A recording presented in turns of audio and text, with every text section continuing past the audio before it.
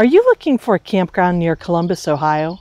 Hi, I'm Jen Grover. On this week's episode of Tab Talk, I'm going to be sharing information about Deer Creek State Park, southwest of Columbus, Ohio, to help you decide whether this is the right campground for you.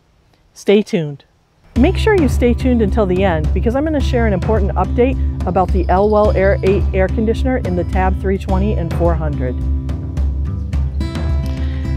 I booked a last-minute reservation to Deer Creek last week. I'm in Site 136, and there are 232 sites to choose from at Deer Creek State Park. All the sites are electric and offer 50 and 30 amp service. There are water hydrants throughout the park where you can fill your freshwater tank and a dump station so that you can empty on the way out. There are a lot of things to do at this park. There is a BMX track, there is a Frisbee golf course, there is a lodge, a lake where there's boating and paddling.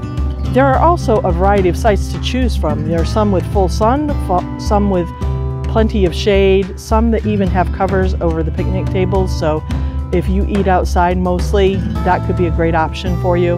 I've even been told that some of the sites have decks, although I haven't been able to find any myself. There are full-service bathrooms with flush toilets and showers available. I have not gone into the bathrooms due to COVID. They're encouraging people to use their self-contained facilities, which I am doing with Maddie Ross right behind me. The site I'm in, 136, is a really nice L-shaped site, and all the sites have fire rings with grates over them and a pole for lanterns as well as a picnic table. I'll give you a quick view of the campsite. Here I am walking back,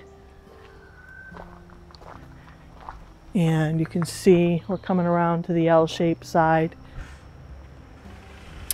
And lots of privacy. Rocky and I have been playing fetch here. I'm going to walk slowly around the back of the site so you can see there's the electric pedestal.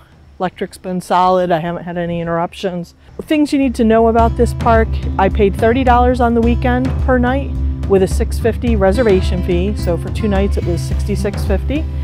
It is a reservation campground, so you will want to make sure you reserve sites. I believe all Ohio state parks require reservations now. Many parks are going that route versus the walk-in site option. There are, like I mentioned, 232 sites, but I would say most of them are busy or full this weekend. There were a few empty ones, and I'm not sure why that is because honestly on the website when I went to book there were only 2 empty sites. So it does get pretty busy. There are a lot of kids in the campground, but the stretch I'm in has been pretty quiet compared to other sections of the campground and a little more spread out. There are also some nice picnic shelters or pavilion type things that look fairly modern, and some hiking trails in the park. Want to share one quick thing for you. If you own a 320 or 420 with the Elwell Air8 air conditioner, Elwell released a video on how to program your control panel to allow your fan to run all night long, or all day for that matter. I did it right last night before I went to bed, and I will tell you I slept a lot more soundly. I've been sleeping pretty well in the Tab, but with the fan running continuously, it does provide an easier night's sleep.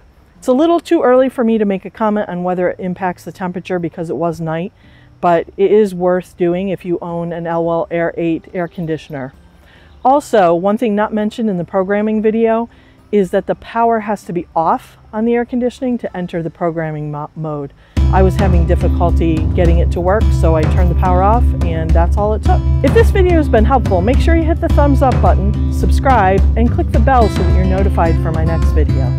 So that's it. I hope you enjoyed this campground review, and I'll see you soon.